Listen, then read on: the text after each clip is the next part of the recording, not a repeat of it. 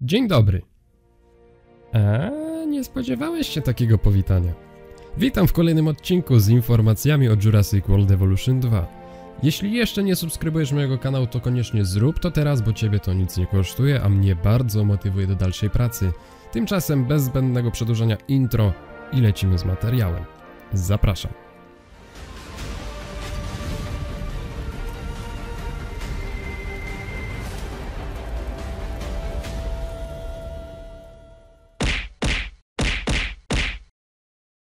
Dzisiaj pomówię trochę o ostatnich gatunkach, które Frontier Developments nam potwierdziło.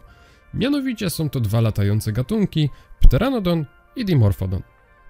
Zacznijmy może sobie od Pteranodona, jeden z największych gatunków latających, czyli rybożerny, masywny i potężny drapieżnik. Z informacji, które nam przekazano, wiemy, że są one agresywne, tak więc jeśli oglądaliście mój poprzedni materiał, wiecie, że dinozaury mogą atakować wycieczki. Także sądzę, że Pteranodon również będzie je atakować. Co jeszcze wiemy? Ano to, że jest szczególnie agresywny poza ptaszarnią, więc będzie on atakować gości, a co najważniejsze, ptaszarnie będą mogły zostać zniszczone i dinozaury będą mogły z nich uciekać. Ja na przykład chętnie zobaczę atak Pteranodonów w swoim parku, bo czemu nie? W sandboxie wszystko jest dozwolone.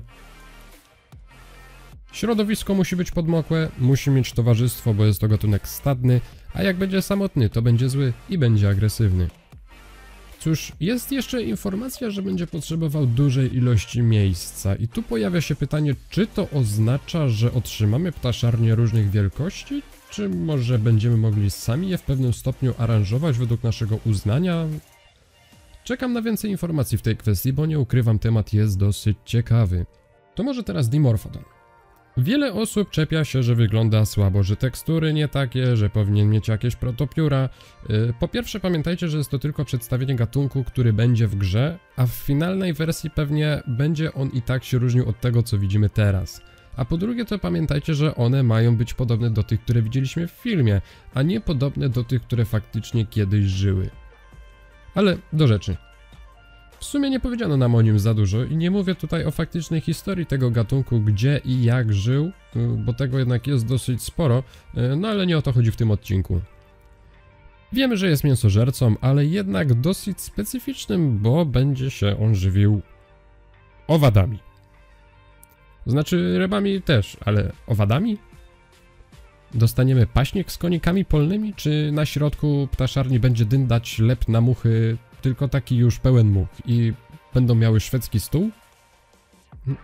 Czas pokaże. Wiemy, że będą stadne, więc będzie trzeba załatwić im towarzystwo z ich gatunku. No chyba, że chcemy, żeby były agresywne i się wydostały na zewnątrz i atakowały gości.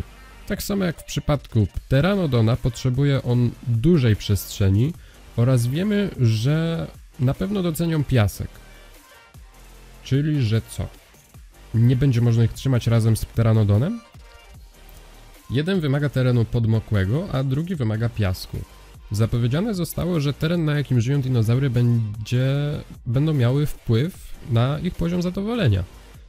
Tak więc tych dwóch gatunków nie połączymy? No, chyba że stworzymy odpowiednio duży wybieg, to będziemy mogli zrobić pół terenu podmokłego i pół piaszczystego, a do tego potrzebna jest możliwość kustomizacji budynków, co jak wiemy ma być możliwe.